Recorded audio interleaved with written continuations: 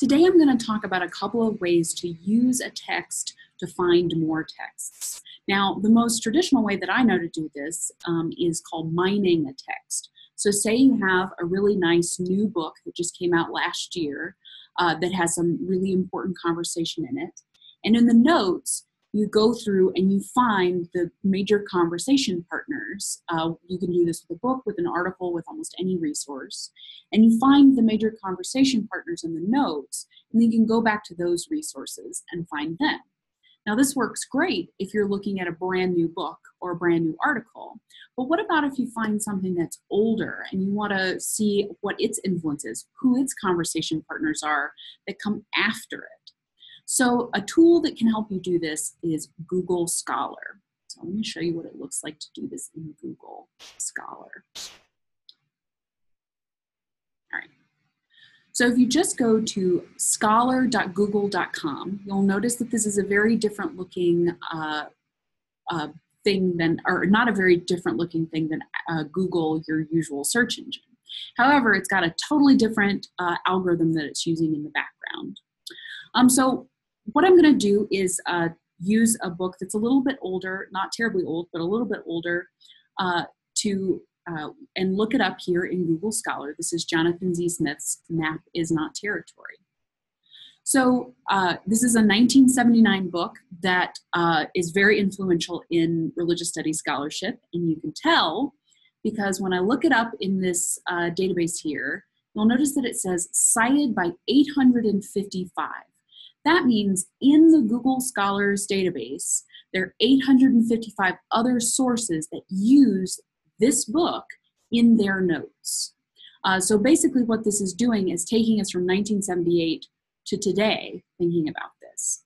Now, you'll notice that there are a few tools that you can use to narrow this down. Of course, first of all, let's just look at the whole list. This is what it looks like when 855 people are citing your book. This is a very useful thing within that. You can search within citing articles, say that what you're really interested in here is there's a theme of shame that Jonathan Z. Smith uses in this book. So you can use that to search within citing articles by clicking this little block right here. And then you can narrow your things down to just things that mention shame that are part of the citing articles. All right, another thing that you can do is narrow your search by a custom time range. Now you can click custom range and use any range of dates that you want. Say you were particularly interested in how this book or this concept acted in a particular moment in the 80s, for example. You could put that time range in there. If we click since 2016, you'll notice that even since 2016, there have been a significant number of books and articles that have quoted this resource.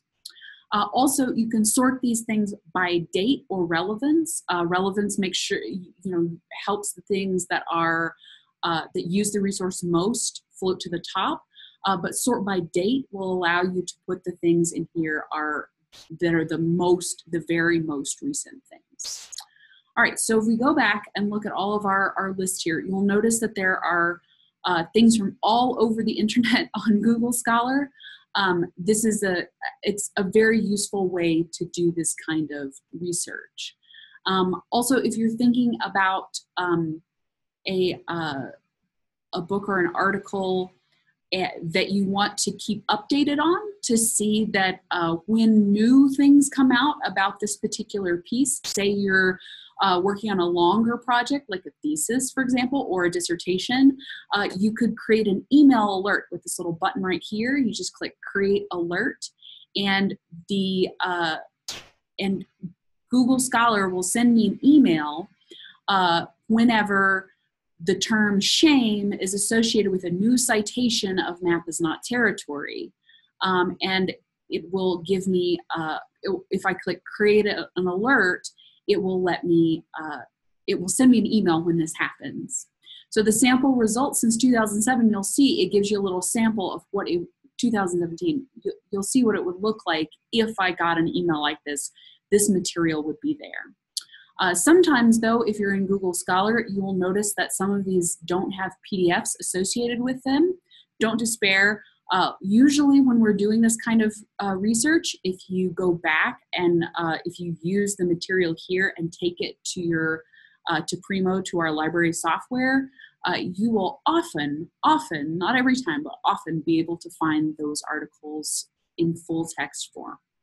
All right, I hope you have a fun time both mining a text for text and then reverse mining from an older text. Thanks very much.